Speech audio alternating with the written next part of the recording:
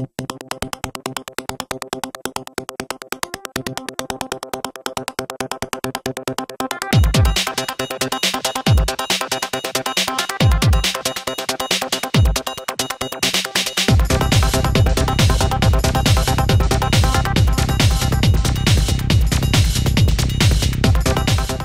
know, there's a complex, but I think a very genuine, caring person sort of behind all this. I first met Mr. Murdock 20 years ago.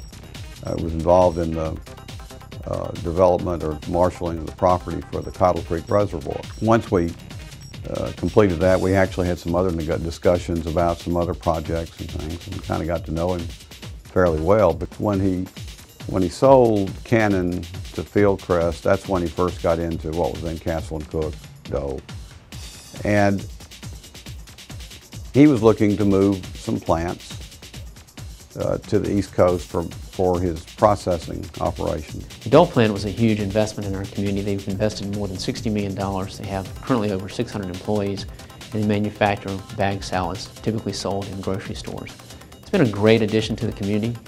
In the tough economic times, most employers, especially manufacturers, have had to cut back.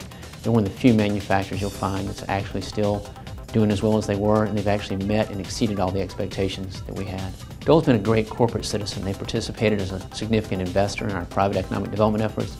They've worked to help us recruit new companies to the area, and they've been a participant in the chamber. So they jumped right in, not only their investment in their employees, but they've also given their time and energy to the community.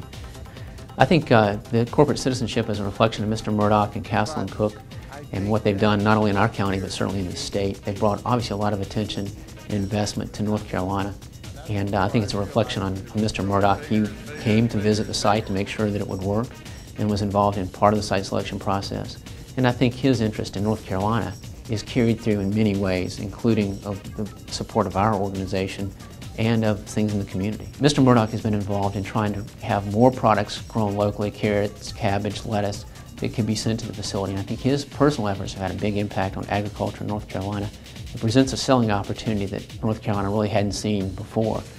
And we hope that in the future, as people eat more Dole salads, they'll expand the facility, because there is ample room to do it, and there are some plans, long-range plans to expand the facility.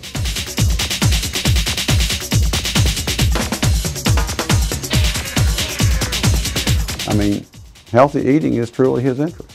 Agriculture-related biotech, which was his interest, fit that mold perfectly. You know, he has this tendency, he'll just sit down with Lynn or somebody else and say, okay, let's dream a little bit. I still remember the day that Mr. Murdock came to my office. Before that, I heard by the grapevine that he's trying to do a big visionary project in North Carolina. So when he came and told me about his vision, I was immediately taken. There's so much talk in this current administration about healthcare reform. I think we need transformation. And transformation starts with innovation. New ideas, new way of doing things, new disruptive innovation that can change the way altogether we do medicine. So I think what's exciting about Mr. Murdock is his vision. It's not the equipment, it's not the space, it's the fact that you can actually bring people together, and with the right kind of resource and environment, we can do something good for society.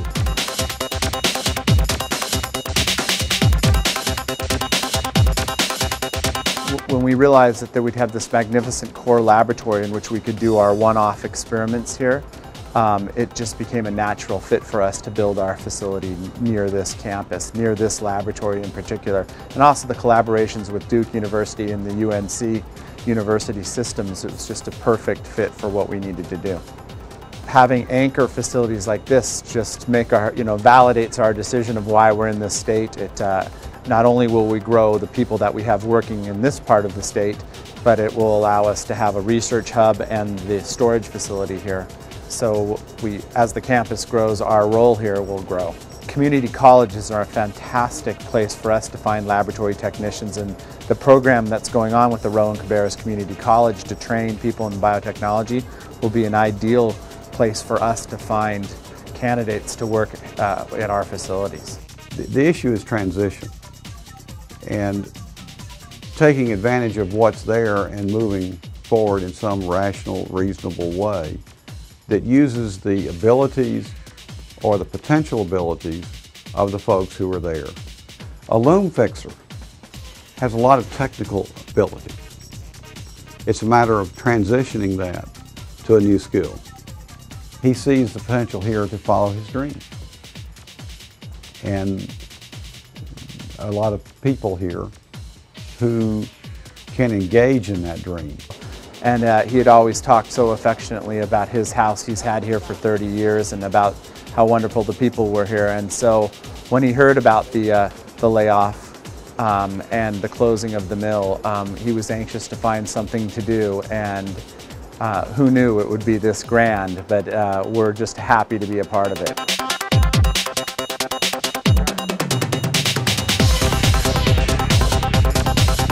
I want to congratulate Mr. Murdock for getting this award. I think he richly deserves all the accolades, but he's been such an inspiring figure for everybody, so I think this award is well deserved. Congratulations to the Charlotte Regional Partnership 2009 Private Sector Jerry Award recipient, David H. Murdock.